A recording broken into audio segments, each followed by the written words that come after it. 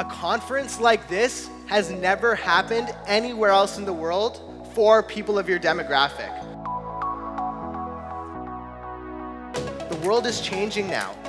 If you want to play a part in creating the future, you need to learn from the best in the world.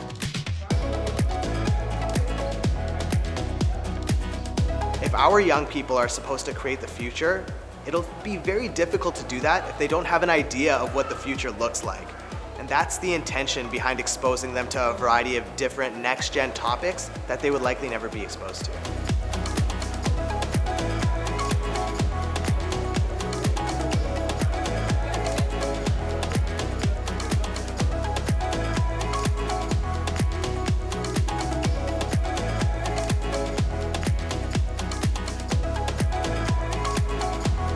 Being with people who have the same interests as you is incredible. It's the best experience because you know that you're all trying to get to the same goal at the end of the day.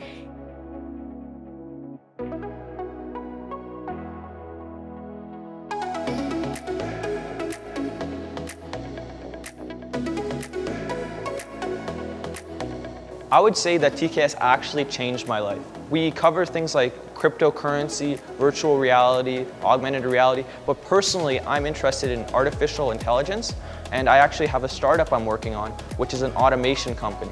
That works in AI by using robotics and artificial intelligence to help agriculture companies automate their processes.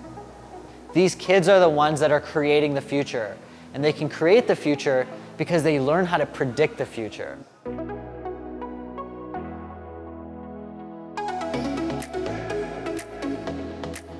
I was doing some more research on how we can use this genome editing technology to stop aging.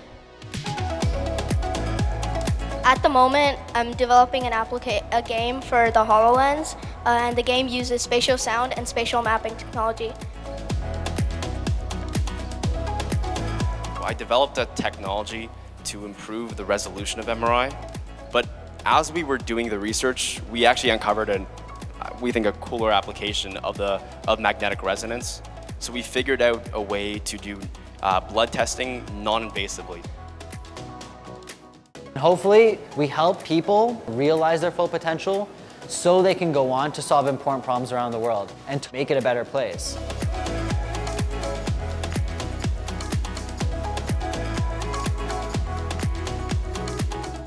It's not about what you've done right now, it's about what you will do.